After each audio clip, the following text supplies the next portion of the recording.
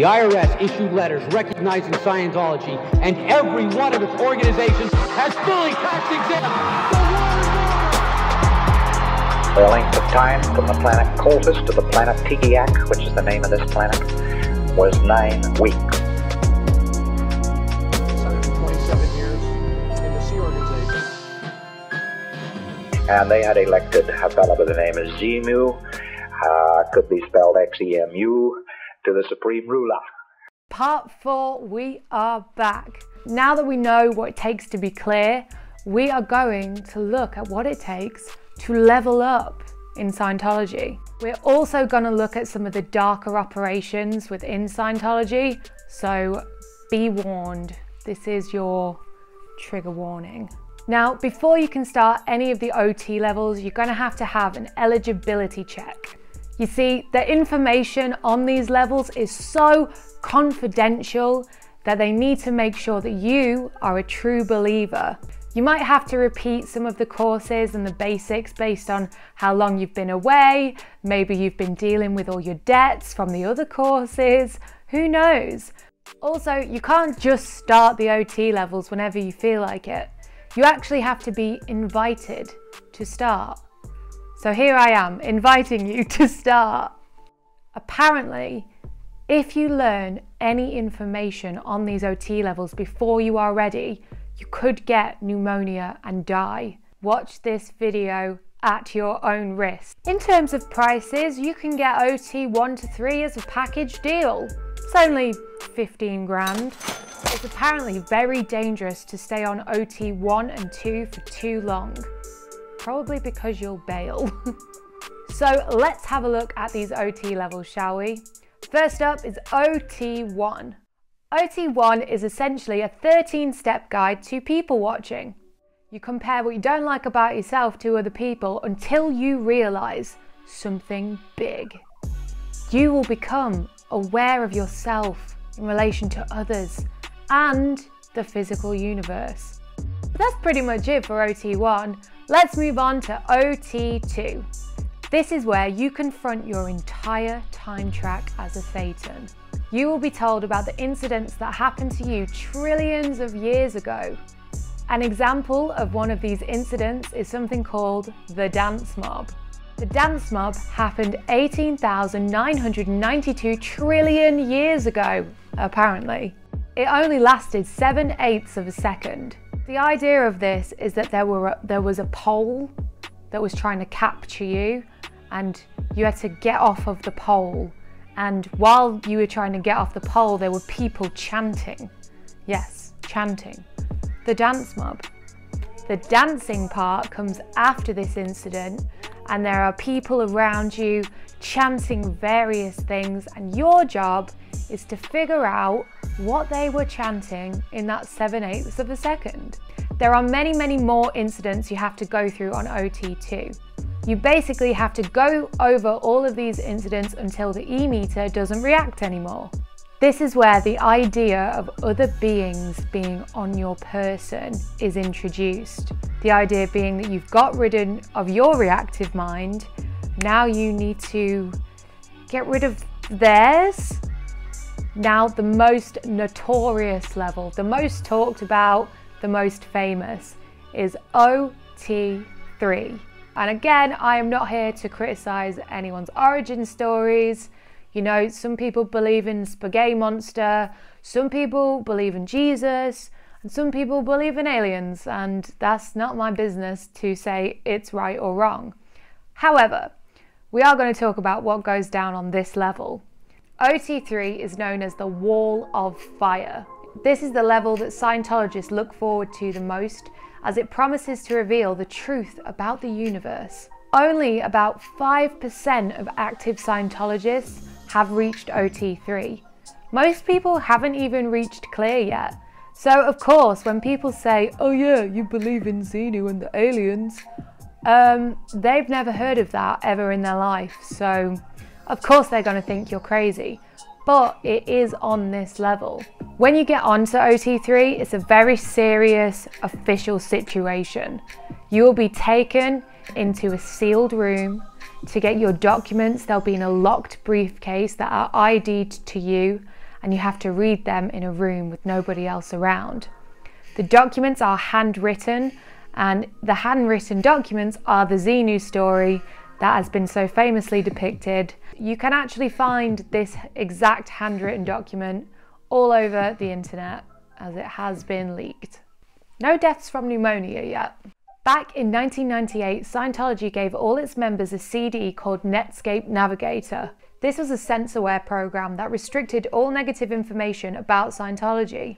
They deleted words like picket, clambake, hemet. Every critic or ex-member's name was deleted from the censorware program. The creation story in OT3 is supposed to explain why we are these low-life level humanoid things instead of these godlike alien creatures that we were supposed to be.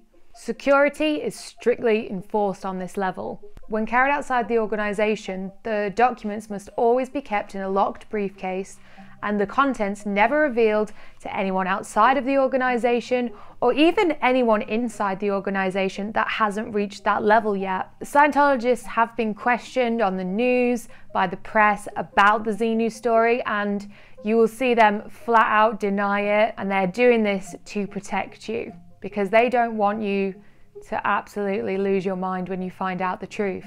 Or the basic tenet of the Church of Scientology is to rid the body of space alien parasites, to clear oneself. Well, John, does that sound silly to you? So they just told me to like ask about Xenu. I don't know what that is or anything. It's fine. Oh, so you've never heard that word before then? No. Oh. I don't know what you... It's a word. Uh-huh.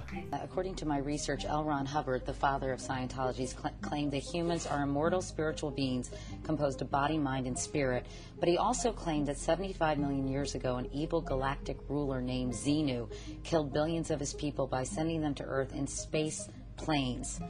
You can understand why some people might feel this is, at best, pretty unconventional, and I guess at worst, just plain out there, right? I can understand that, certainly, Katie. That just has no basis in reality. This is one of those things that gets spread around, one of those old stories that gets run around. So he never wrote about that? No, not in those terms. You can find the actual story, the handwritten documents online, and there are even recordings of L. Ron Hubbard telling you. So I'll just let him tell you himself. For this planet, and for this confederacy of the 21 adjacent stars and its 76 planets, it starts out normally with a capture. And they had elected a fellow by the name of Xenu to the supreme ruler. He picked out all the cowboys in the white hat, and he got rid of them first, fast, and then troops, not knowing what the hell they were doing, but fed all kinds of false orders, were fed in against the population to pick them up, one after the other, rat-a-tat-tat-tat-tat-tat-tat. One of the mechanisms they used was to tell them to come in for an income tax investigation. The trick was to shoot somebody, disable somebody, very often a needle into a lung, and at the same time to hit him with frozen alcohol and glycol, which preparation is guaranteed to pick up a Thetan. They threw them into collection points, boxed them up in boxes, threw them into space planes, which are the exact copy. DC-8, the DC-8 airplane is the exact copy of the space plane of that day. And they threw them into refrigerated units and so on, and they took these people in boxes and so forth, and they dumped them, and then they set off hydrogen bombs on the top of each primary volcano. And when they blew up, it blew the Thetans into the air, and after the bomb, an electronic ribbon, which also was a type of standing wave, was erected over the area. The tremendous winds of the planet blew every Thetan there was straight into those particular vacuum zones which had been created. These were brought down, packed up, and put in front of projection machines.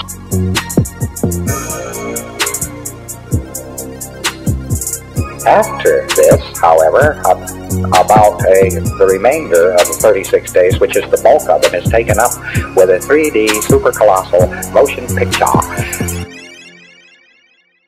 which has to do with God, the devil, space opera, you other people who own the planet.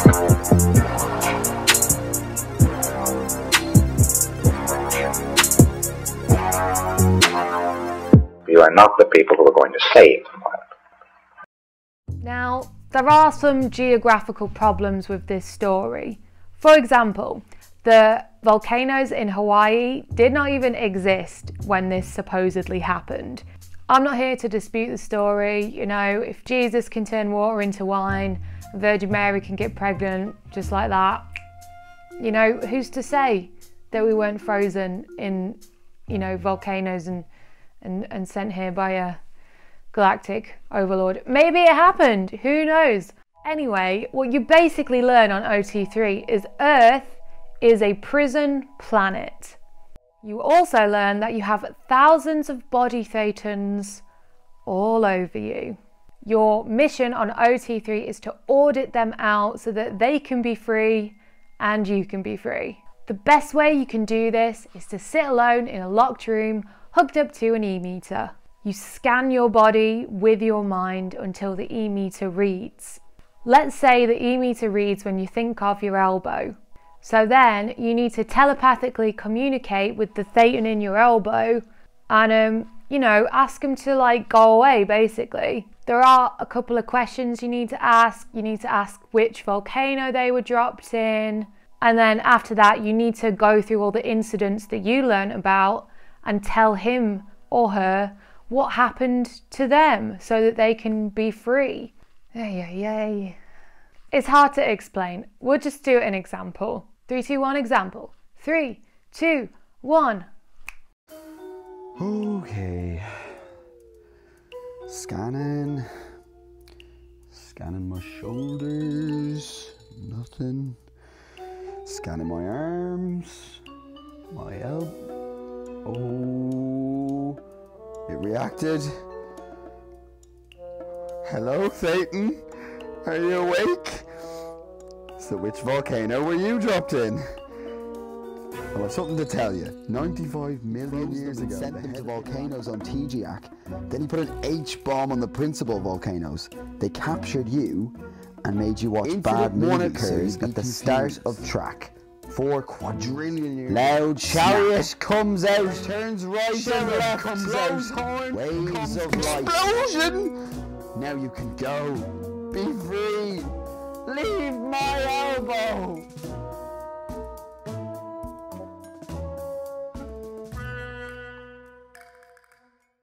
I don't know about you lot, but this would make me go absolutely crazy. Sitting in a room by yourself, talking to things on your body that may or may not be there and asking them to leave, like thousands and thousands of them. Like, I would absolutely lose my mind. It's just a lot, you know? It's a lot. Oh, and for just a little extra cherry on the top here, they believe that Xenu was actually captured after a 6-year battle, and he's actually locked up in a mountain somewhere on Earth. I can't make this stuff up, you guys. This is just how it is. Of all of the cults out there, Scientology has been reported to have some of the most harmful psychological side effects. As long as you're okay with that, we're going to move on to OT4. So this is where you actually deal with all your druggy Thetans. Some of your Thetans are so like high off their face that they're just like not really conscious. So you have to kind of wake them up to get rid of them. You have to free yourself from these druggy Thetans or you'll risk being brainwashed again when you do die. Scientologists believe that you go to an implant station on Mars after you die. This is where you have your memory wiped before you get a new body. So you need to do OT4 to make sure that doesn't happen. This time you'll have an auditor to help you get rid of these body Thetans. OT5. Okay, on this level you're going to learn about the universe according to L. Ron Hubbard, and you're going to also audit, you guessed it, more body Thetans. These ones are more stubborn than the ones on OT 3 and 4. These ones were absolutely unconscious when you tried to audit them out before. So now that you're more advanced, you'll be able to wake them up and then get rid of them. What makes me really, really sad is that Scientologists are taught to believe that these body thetans can cause physical illness and mental illness. For example, many Scientologists have died of cancer, and a good number of them will have chosen to have auditing over chemotherapy because they believe that the illness is caused by the body thetans. This kind of paranoia can also drive people absolutely crazy. Imagine thinking you had a bunch of body thetans on you, and not only that, other people have got body thetans on them as well.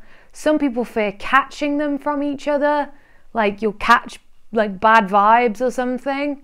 And it has actually been rumoured that Mr. David Miscavige himself is afraid of children. It's rumoured that he stays far, far away from all people because he is afraid that their body thetans will latch onto him. I honestly cannot imagine how that would feel to feel that you're infested with all of these aliens. Like, how would you distinguish your own thoughts from the thoughts of the aliens? You know, like, as I said, it's just a lot. OT6 is a preparation course for OT7. You develop your powers in telepathy and begin to make things happen with your mind. Apparently, whenever there's a hurricane coming towards Clearwater, Florida, they gather up all the OTs at the Flag Land base and they all audit together to try and control the body thetans that are controlling the hurricane. Okay, so they're auditing the body thetans that are controlling the hurricane to steer the hurricane away from Florida. And when they don't get hit by the hurricane, they believe it's because they used their OT powers to steer the hurricane away. OT7. Congratulations, you are now at Tom Cruise's level. This level might take you 20 years to complete at about £40,000 per year for auditing. On this level, you hone in your superpowers even more and audit yet again more body thetans, both at the Flag Land base and at home. And finally, the tip top of the bridge, OT8, the highest level you can achieve in Scientology. This level is so confidential that it can only be done at sea on Scientology's ship, the Free Winds. On this level, you will actually look through all of your previous auditing sessions. The goal of this level is you have to identify when in your auditing sessions you were being somebody else, or when one of the body thetans' stories you were telling as your own. But basically, by the end of it, you should realize that your entire case, all of your stories, were made up by the body thetans. So all of the things that you remembered as past lives and things like that were all your body thetans' memories and not your memories. I would be so mad. I'd be so angry. I'd be like, what?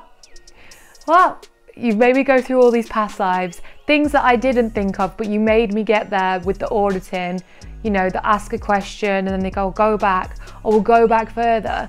You know, they've coerced you into giving this story and then gone, well, you didn't, your body thetans made that up, and it's not your past life. It's not anything.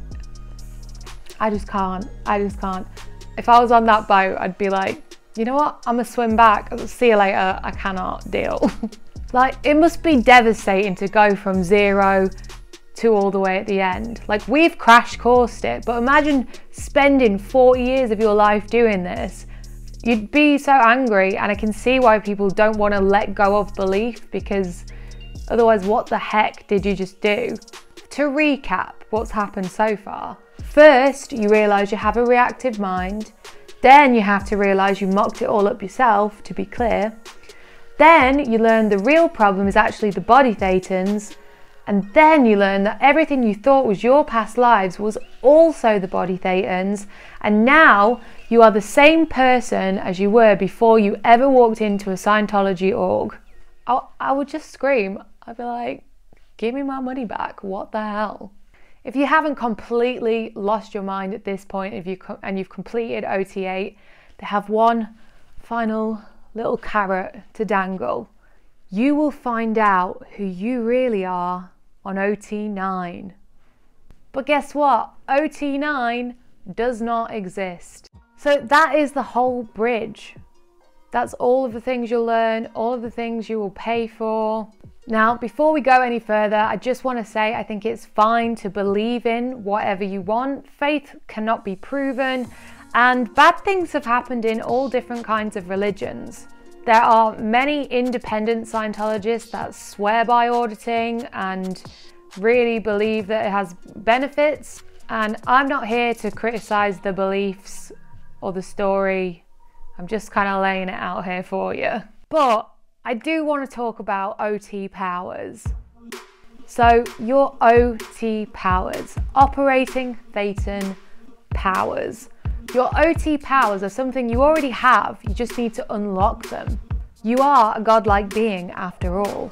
These powers range from telekinesis, remote viewing, immunity from sickness, telepathy, and super intelligence, and even being able to control the world and people around you just by thinking. However, as featured on the Aftermath, Ruth Hines, who was a Class 9 auditor, stated that although he conducted 15,000 hours of auditing, he said he never saw anyone show any powers of this nature. But many Scientologists do believe they have these powers. It's a wonderful thing called confirmation bias. Confirmation bias is basically where after the fact of something happening, you link that thing happening to being a thing that you influenced. For example, let's say you're driving in your car towards a red traffic light and it goes green right as you approach. Scientologists will believe that they caused the lights to change. This type of magical thinking has actually been reported in people suffering with schizophrenia.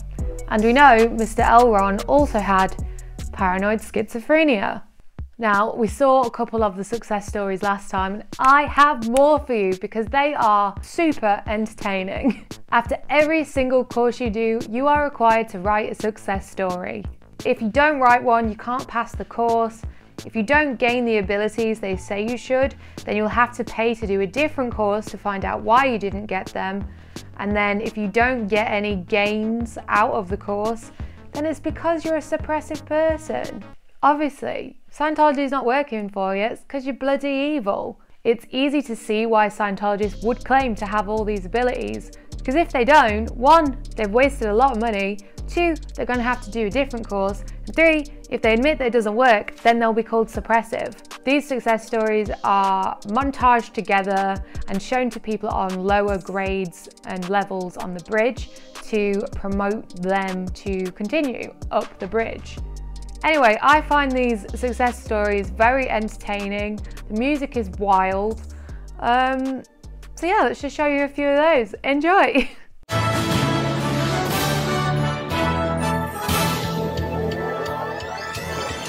Instead of being just a passenger, now I'm driving the train and I'm just going full blast towards eternity. Which makes it, oh yeah, by the way, I discovered this one thing and I thought I'd just tell you about it. And it's always like, are you kidding me? Like I literally closed the lecture, I started crying, I wrote a huge success story, completely keyed out. This magic wand. Boom, better, awesome, heck yeah. Finally, I'm myself, I'm free. I look at my bracelet and I'm like, oh my God. I'm clear. I'm clear. I'm clear. I'm clear. Clear. I am clear. Superpower, I transcended to a higher state. It was unbelievable for me. Can sense the saline content of my cells. They're like Iron Man, like big. For me, it's freedom. The ultimate freedom. No, I got goosebumps. This is what we all came into Scientology for. That thought I just had came from that guy over there. And it got to the point where I was like, I literally was saying to myself, please stop having conditions, I need to go to sleep. I would find myself just laughing and laughing along with him, the sense of humor that he uses to relay some of the viewpoints and the data. You can't get confused on it, you can't go wrong, and you can't stop because you start listening and it's like an addiction, you just want more. One is not enough. You gotta do them all. You gotta do them all. I'm watching my body cook my breakfast from the other side of the kitchen. The golden age of knowledge is freedom. The greatest wisdom we have ever had on planet Earth. The creation of the wheel, walking on the moon, the Renaissance. The golden age of knowledge is the most important leap.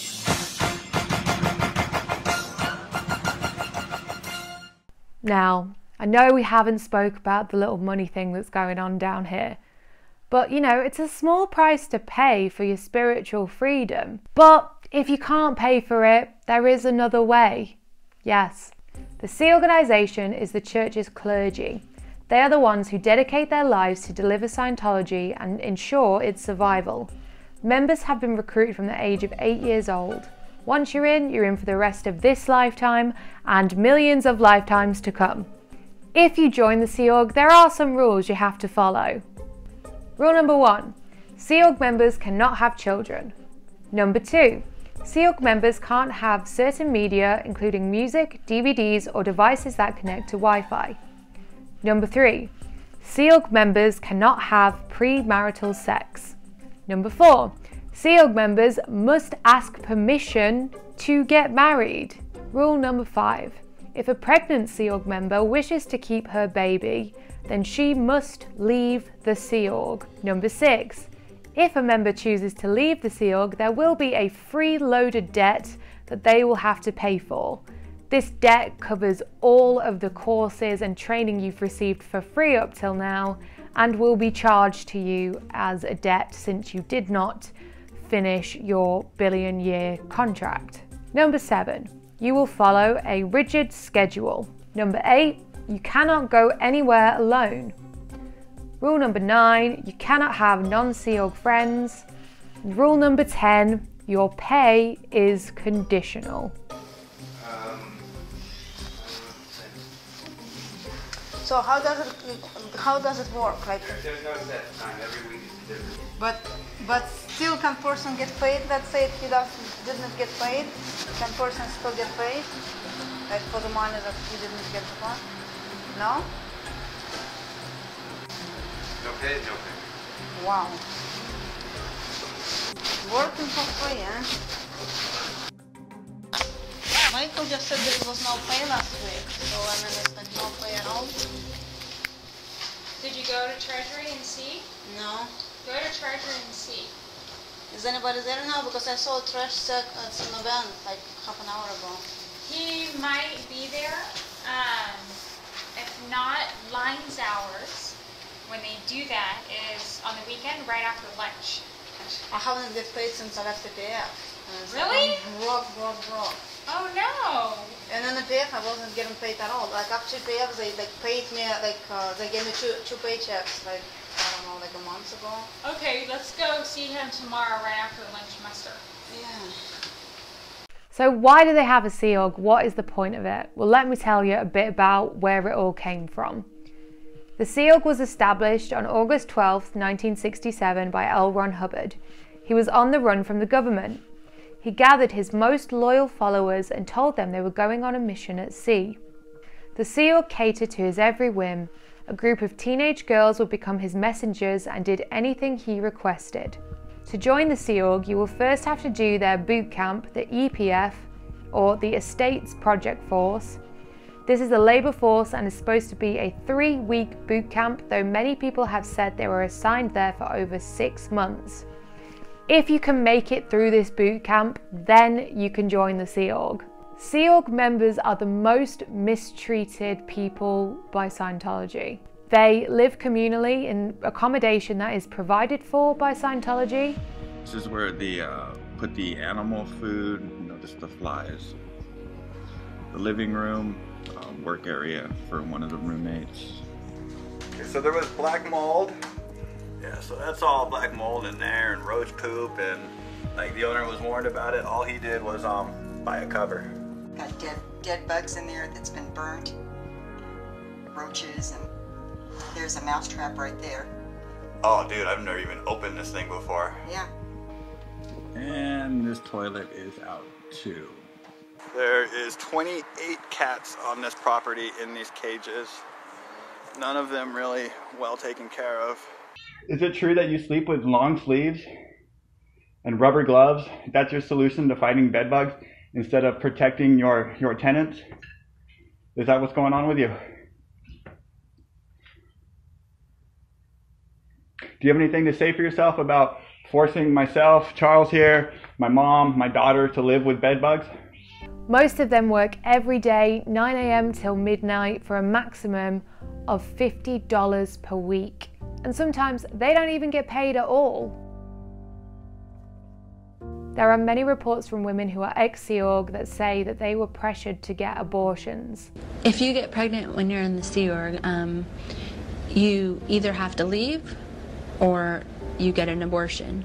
I know people who have gotten like up to 4 abortions. If you get pregnant, you get an abortion. If you won't get an abortion, you're out. And you're out and they give you a big bill. So you lose your job altogether? You lose your job if you altogether. have a baby. Yeah. First, they very strongly try and coerce you to get an abortion, and I know several people who did. They call you a degraded being. What does that mean? That means you're like a criminal, like a bad person. When his Scientologist bosses found out about the pregnancy, they told him that I had to have an abortion or it would ruin his career as a Scientologist and destroy any chance of me being accepted by the organisation. According to Mike Rinder, it was common practice to be sleep deprived. Members typically get 2 to 5 hours of sleep a night. They have 15-minute breaks for provided meals. Members report eating rice and beans, and if they're in disciplinary, then they eat the leftovers after good standing members have finished their meals. The Sea Org are tasked with delivering the auditing to Scientologists as well as sales and manual labour. They consider themselves the most ethical people on the planet. Joey Chait was a member of the Sea Organisation who also spent a few months in federal prison. He said that the prison was easier than the Sea Org. But for sacrificing your life, you will be rewarded with total spiritual freedom. In addition to your duties, you'll have study time where you can progress up the bridge for free. Unless you leave the Sea Org before your billion years is up, then you will be required to pay the Freeloader debt to get back into good standing with the church. Fail to pay and you could be declared a suppressive person. However, this debt has no legal standing in a court of law. If you have left the Sea Org and you're watching this video, you can't go to jail for not paying that debt, so don't pay it. Being declared a suppressive person is the most ultimate threat in the Sea Org, because not only will you lose your right to your spiritual freedom, you'll also be out of contact with your family and your friends, because when you're in the Sea Org, you're kept, all your contacts are also within the Sea Org. So it's like being banished or exiled from your group. Many won't even have a social security number. They've never worked a normal job. They've never even made enough money to pay taxes. Not to mention they are completely indoctrinated into Scientology's policies system. All of their information is completely controlled. They don't have access to the internet. Their phone calls are monitored, and letters they send or receive are opened and read. They have very few personal belongings. Leaving must be one of the scariest things to consider for a Sea Org member, and I'm sure that's why many of them choose to stay and take the abuse. The Sea Org are also Scientology's cheap labour workforce. They renovate buildings, they deliver Scientology and sell courses and books to parishioners. And I'm talking about children working 14 hours a day. You see, children in the Sea Org are treated no differently than adults. As we know, Scientologists believe that children are adults in teeny tiny bodies. It's child labour and it's wrong. I did find a YouTuber who goes by the name of Jen. She grew up in Scientology and in the Sea Org, and she makes some really good videos explaining what that was like in very great detail, and I think it's really insightful, so I will link her below if you want to see those videos. You can go to an auditing session and be audited by a child. As I mentioned, they do not get a full education. For a while, they also ran a cadet org back when Sea Org members were allowed to have children. Babies, toddlers, and children were housed in the cadet org, and some of the most horrific reports of child abuse came from that org.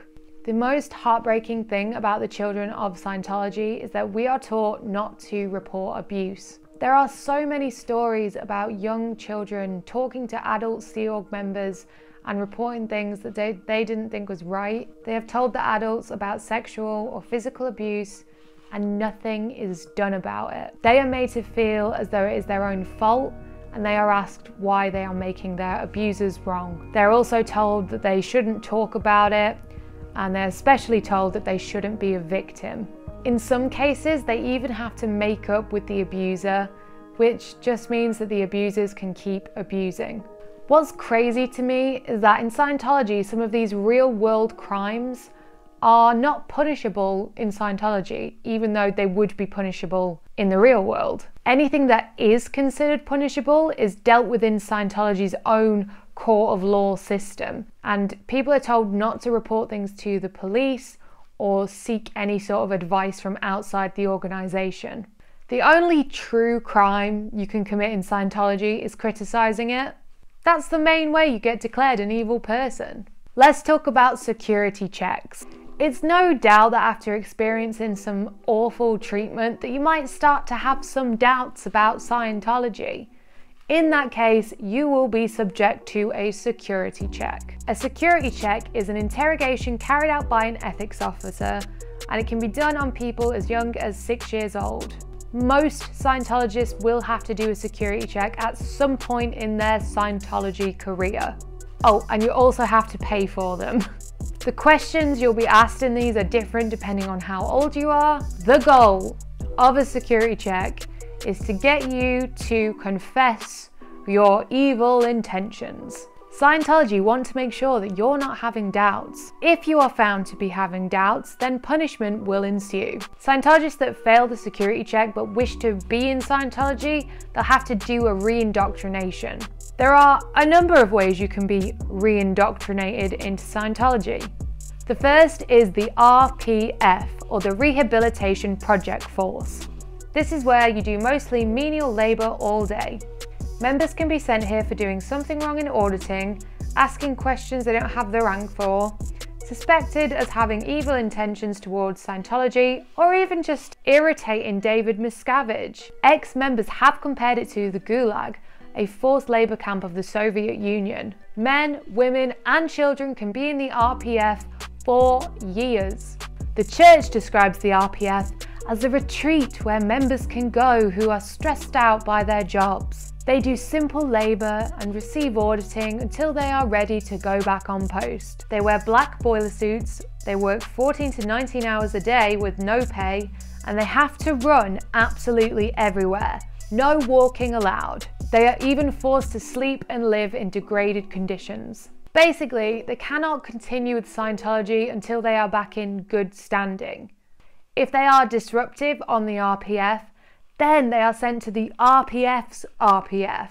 This is basically the same, just more extreme. There is a prison they can also be sent to called the Hole, but we will cover that in another episode. Other punishments are called lower conditions. They can be executed within the Sea Org and the regular orgs. There are different punishments for crimes of liability, treason and doubt. Members are not allowed further training, and they are marked with rags on their arms or black marks on their cheeks, so the other Scientologists know what they are being punished for.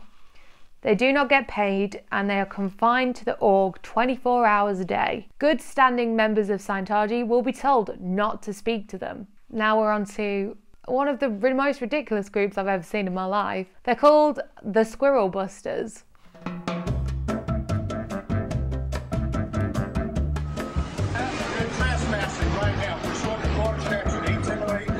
Now, I know it sounds ridiculous, but this group are actually dedicated to harassing ex-members. If you've left Scientology and you practice Scientology, it's called squirreling. So this group aim to seek out people who are doing that and bust them. Hence, the Squirrel Busters. The most documented case of this is that of Marty Rathbun. He was a high-ranking executive of the church. He and his wife received frequent visits to their home from the Squirrel Busters. They surveilled their house and attempted to wind them up so much to get a rise out of Marty that they would record and use for their hate documentary they were making to show to the other Scientologists, to be like, look, he's crazy and he's doing Scientology out of Scientology land, and look, he's crazy and he's doing it all wrong, don't listen to him. However, the best thing I saw that came out of this, it was just such a wholesome moment for something so just icky. So basically, Marty's neighbours had clocked that this Scientologist group were following him around, right? So the next time they visited, they set up all of the sprinklers around where they lived, so that when they came, they all just whacked the sprinklers on and soaked them all. I'm Joanne, and this is Steve. We're the Squirrel Busters. Behind us is the squirrel himself, Marty Rodman. Take a good look at the squirrel, Marty. That is what a supportive community looks like, people. Spray your enemies with water, yes. Speaking of enemies, let's talk about what happens if you are an enemy of the church.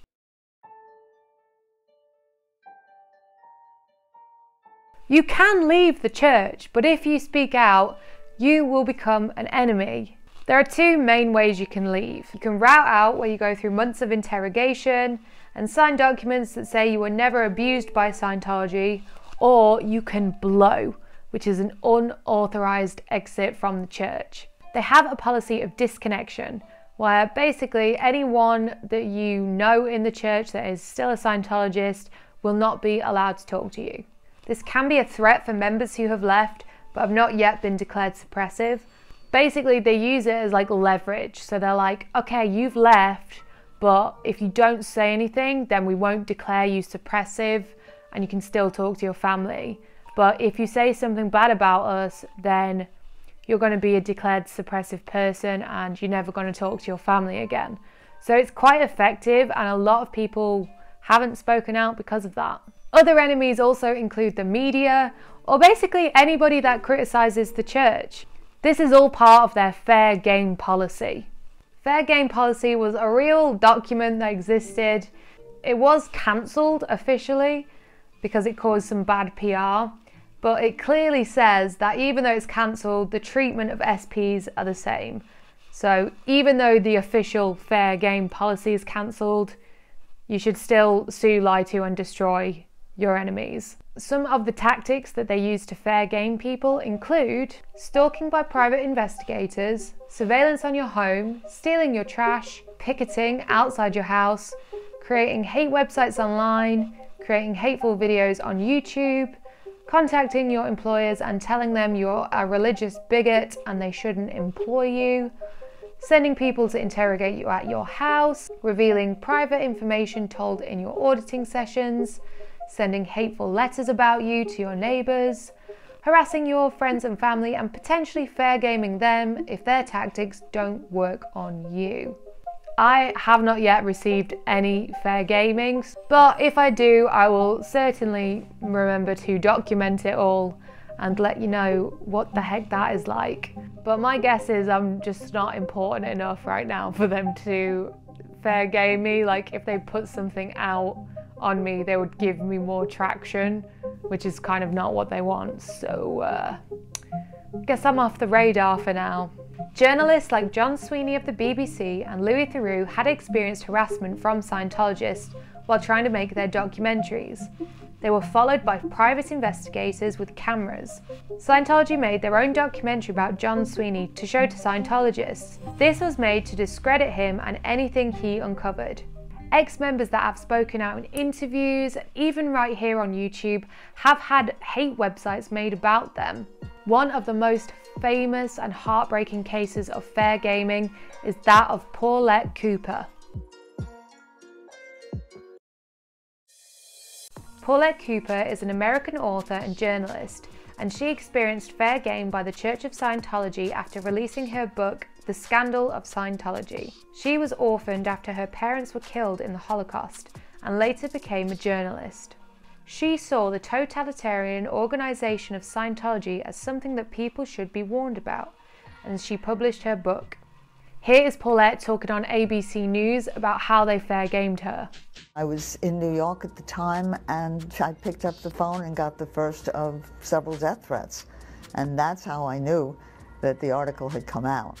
They sued me 19 times all over the world, put me through 50 days of depositions.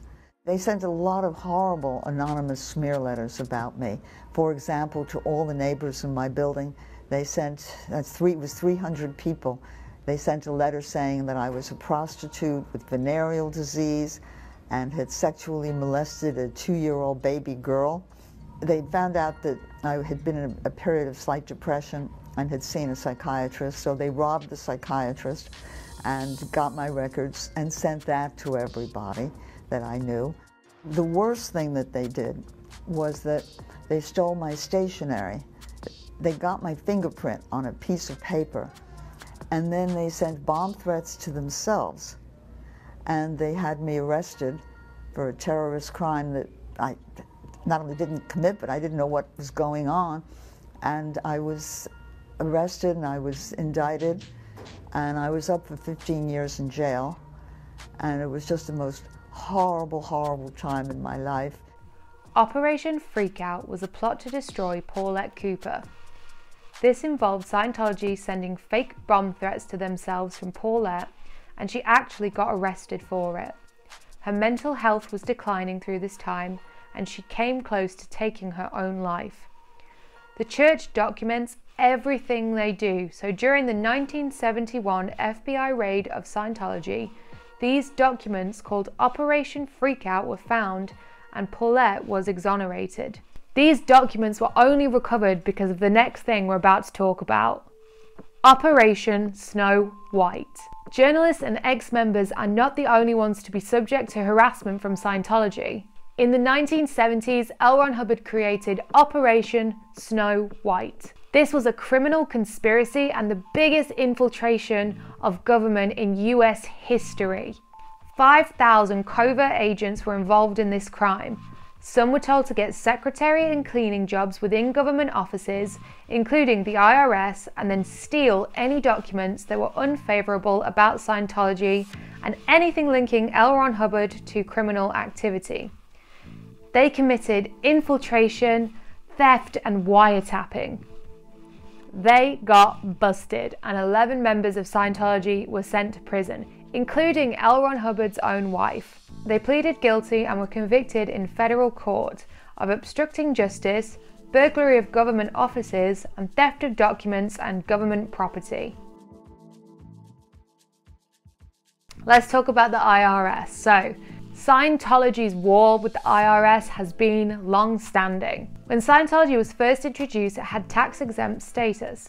This was later removed after they discovered that the money was being used to benefit its founder, L. Ron Hubbard. Religions have tax exemption because that extra tax money is meant to be put back into the community. That money is supposed to be used to provide services that the government would otherwise have to provide. By not following this, they lost their tax-exempt status. They would then spend the next 37 years disputing this with the IRS. They owed $1 billion in taxes. The church was reported to have used blackmail, burglary, criminal conspiracy, eavesdropping, espionage, falsification of records, fraud, front groups, harassment, political and media campaigns, tax evasion, and theft. The church also launched investigations of individuals that worked at the IRS. These people are literally just accountants, and they've probably never ever faced this kind of pursuit before. Scientology instigated more than 2,500 lawsuits against employees of the IRS. And then basically what happened is David Miscavige went in there and said, look, we can make all of these lawsuits go away if you just give us our tax exemption. And it looks like that's exactly what they did. On October the 1st, 1993, the IRS issued letters recognizing Scientology and every one of its organizations as fully tax-exempt. The war is over!